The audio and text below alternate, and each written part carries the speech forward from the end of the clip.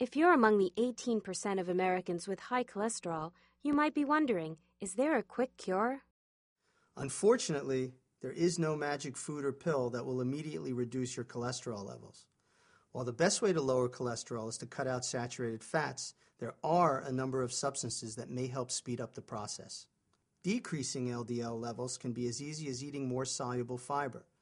Just 5 to 10 milligrams a day can lower LDL by 5%. Soluble fiber works in two ways. First, it fills you up, eliminating the desire to eat saturated fats. In addition, fiber binds with cholesterol so that it's excreted more readily from the body. The best sources of soluble fiber include oats, barley, legumes, apples, prunes, carrots, and broccoli.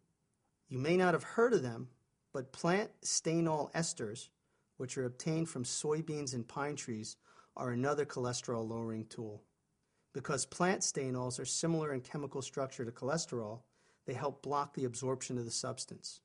Stanols can be found as an additive in margarine, orange juice and dressings, or as a dietary supplement.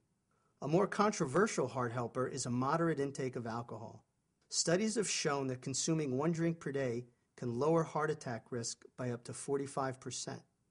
That's because alcohol's effect suppresses the formation of blood clots, which can lead to heart attacks or strokes. Moderate drinking also raises levels of the good cholesterol, HDL, by about 10%. Experts caution that the benefits of drinking alcohol must be weighed against the known hazards of having too much. If you don't drink already, it's not recommended to begin doing so for your heart's sake. If you're a fish lover, your cholesterol levels may thank you. Studies have shown that fish oil, which is rich in omega-3 fatty acids, helps protect the linings of the arteries. Get the maximum benefits of fish by enjoying the cold water varieties, such as salmon, trout, and herring.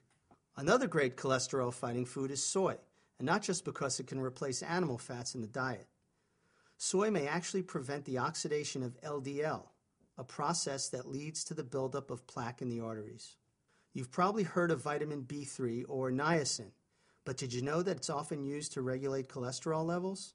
A daily dose of niacin can lower bad LDL cholesterol by up to 20%, while raising good HDL cholesterol by as much as 35%. Niacin is available as a supplement and with a prescription. Because of possible side effects, do not use this vitamin to lower cholesterol without the supervision of your doctor. There's no magic cure for high LDL cholesterol, but these foods and supplements have been known to help. Remember to talk to your healthcare practitioner before starting a new diet or supplement plan. Want to learn more? Check out other videos and sources on this site for more information.